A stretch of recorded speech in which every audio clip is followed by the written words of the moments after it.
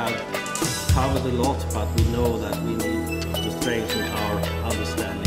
We hope that this can be the first start for creation of a SWIM community. Today's event is to create or to initiate a kind of SWIM community, and we're really looking forward to getting outside views into our developments. We count on your ideas to enrich the definition of the SWIM infrastructure. We see that SWIM will be acting as an enabler, and we are really looking forward that this infrastructure is soon implemented. If we have standards there, then it's much easier than to work with individual interfaces in each airport.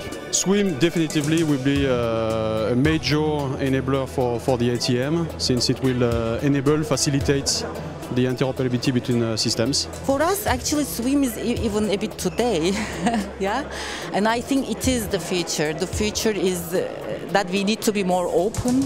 I think the idea behind it is quite solid, so yeah, it will only become more important. People from different corners of the ATM community all came to here to already show what they have done.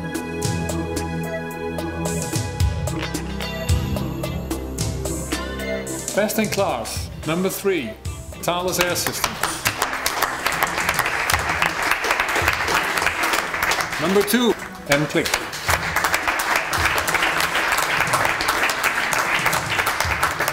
Best in class for this first SWIM Masterclass, Snowflake.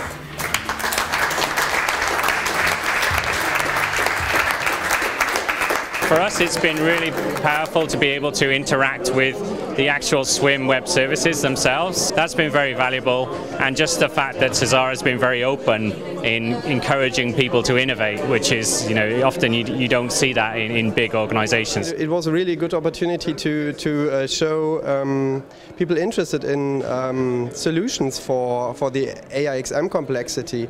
That helps us to develop our services, and it helps us to bring all the ideas together. Of course, it's a good opportunity to be able to demonstrate and to show to everybody what we have in mind and what we can do with other stakeholders, because today we mainly work with traffic controllers, and with this kind of projects, with Blue Sky, we can propose some solution for the airlines, for example. Getting the award is the best thing about today. SWIM is becoming a reality. I think it is the future of ATM.